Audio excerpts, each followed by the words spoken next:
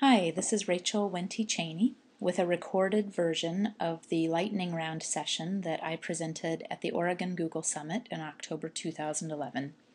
Trees and Branches, Logic Branching in Google Forms. Logic branching allows us to send users to different pages in a Google form based on the answer they provide to a multiple choice question. Some classroom and school district examples are language translations. So if you have a form available in multiple languages, your first question can allow the user to self-select his or her language. Grade level assignments. Subject area teams or curriculum groups could create assignments or assessments for a set of grades, maybe 9th through 12th grade, and have the students self-select their grade as one of the first questions. Daily openers, which could be separated out by day or by subject area. And then event or class registration. The logic branching allows us to do some simple event management in Google Forms.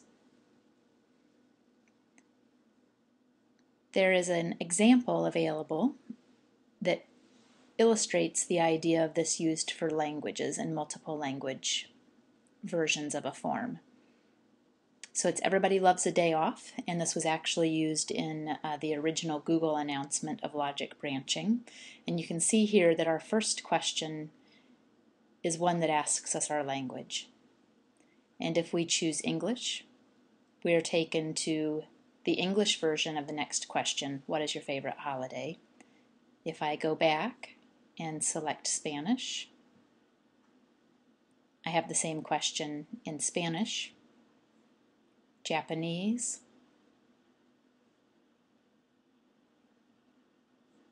and French.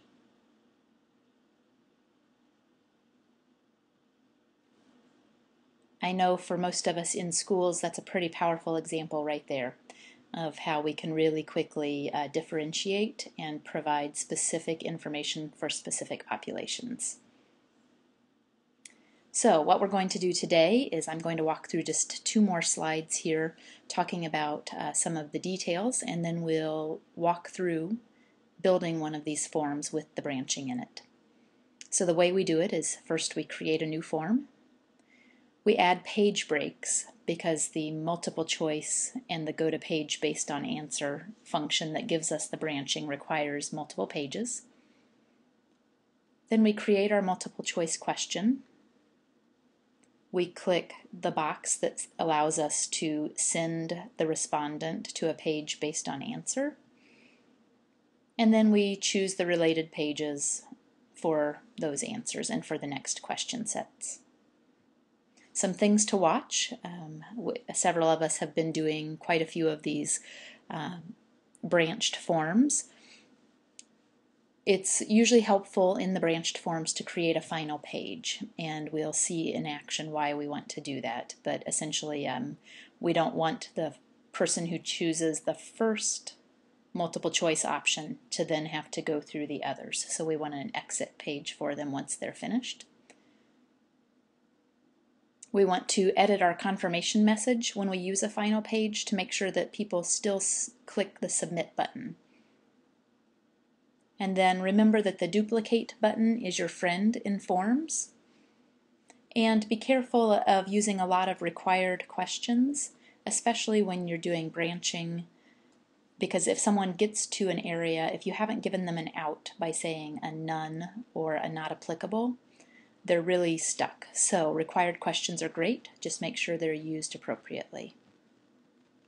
Okay, so we're heading into our walkthrough next. Okay, I am now in my Google Apps environment, my Google Docs homepage. And the first thing I need to do for our branched form is actually start a form. So I'm going to click on the Create button and select Form. I'm going to say this is my elementary colors quiz. And I am not going to require users to be in our domain. So the first thing I want to do is add my page breaks because I know that I'm going to branch out my students on this quiz. So I'm going to add a page break for first grade, and it will be primary colors. And then rather than going back up and adding item page break again,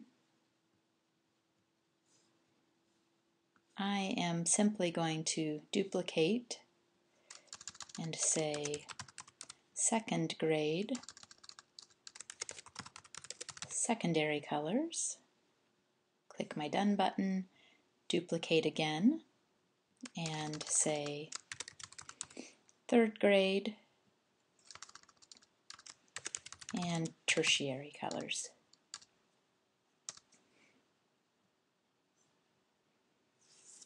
Okay, now you'll notice that after each of these pages, the default is continue to next page.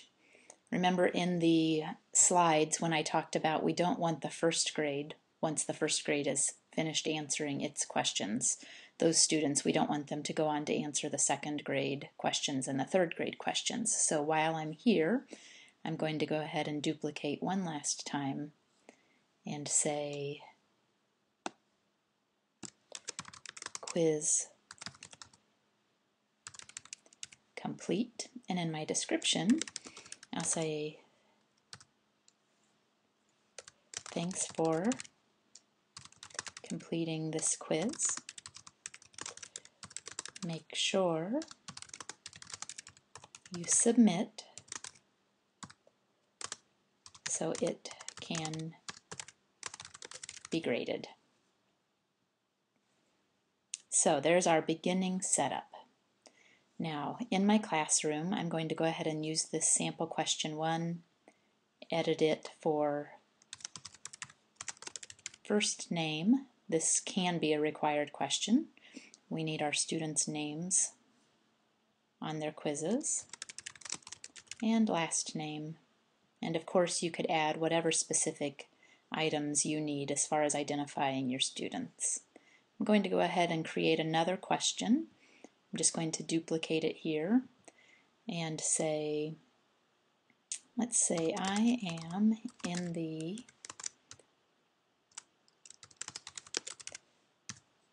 I'm going to make this a multiple choice question, and you'll see there's that little box that we can check that says go to page based on answer. So I'm going to go ahead and check that and give my students 3 options for identifying themselves. And you'll notice that next to the box I can now send those students to the appropriate path. So for my first grade students, obviously I want them to go to the first grade page, second grade, and third grade. So now I'll click Done, and here's the beginning of my branched quiz. Okay, now that we have the beginning or the frame for our branched quiz set up, I'm going to go ahead and add my grade level specific questions. So I'm going to add a multiple choice question that is for my first grade students. And I'm going to say, what are the primary colors? And on this one we'll say red, green, blue, red, yellow, green, red, blue, yellow. And we'll just give them 3 options. This is a required question. And now that I have the question in place, I can move it right up just by grabbing the little hatch.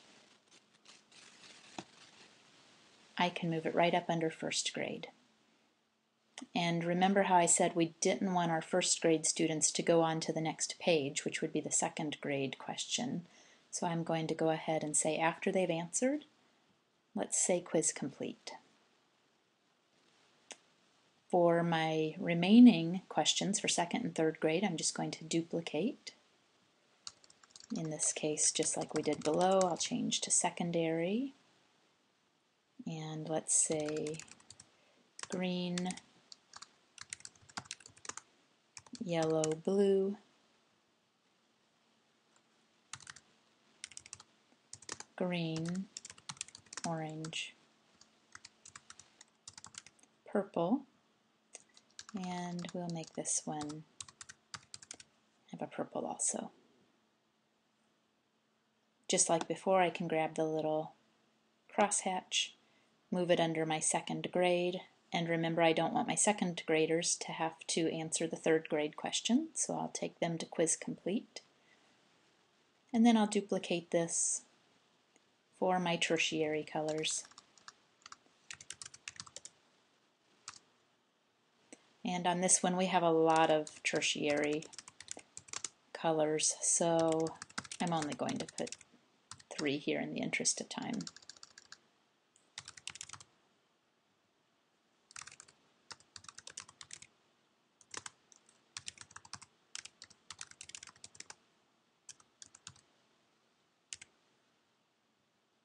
And then we'll pretend that this last one has the correct answer.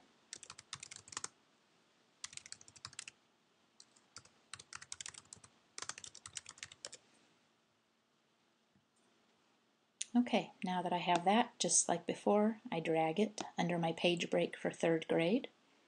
On this one, I could leave continue to next page because the next page is quiz complete, but I will go ahead and say quiz complete, and that way if we make changes later on, I don't accidentally send my students to a page that I don't need them to be on. So now you'll see that we start out with some identifying information. Based on the answer to this first question about what grade a student is in, we take him or her to their related page. Okay, we have our pages built, our questions built, and our branching added in, so I'm going to go ahead and click Save. Of course, I could change the options and edit the confirmation and things like that. For the purpose of this recorded version, I'm going to skip all of that, and we're going to go ahead and click on the link at the bottom of our editing window, which takes us to our live form. So you'll see here we are taken to a window with our quiz, and we can insert our name, and I'm going to say I'm in the first grade. And you'll see we're brought to our first grade question, what are the primary colors?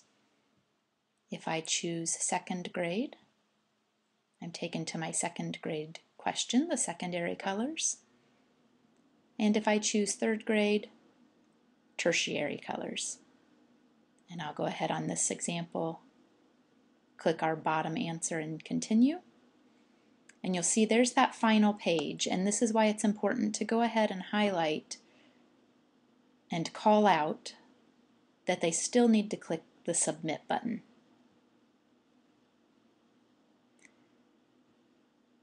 Now, one last note. This is a very basic example of using the branching in forms to send your respondents to different sets of questions. I think where this gets really powerful in the classroom is imagining if I say, again, my name, and that I am in the first grade. Right now we just have the student hopefully choose the correct answer, and then he or she is taken to that final quiz page.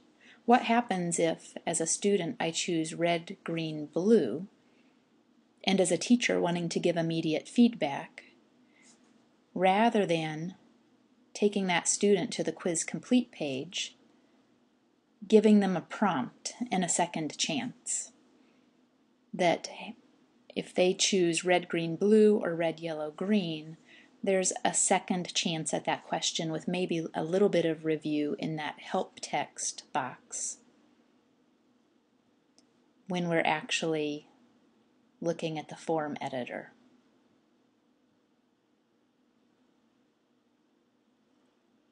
So if we edit this, we could duplicate that question for our kind of second chance, and then provide some help text to reteach at that moment when the student has answered incorrectly.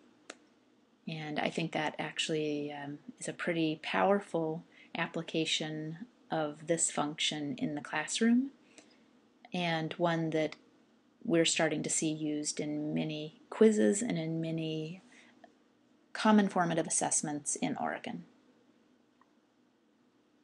I hope you enjoy making your forms and playing with the branching aspects available in Google Forms. Thanks for watching.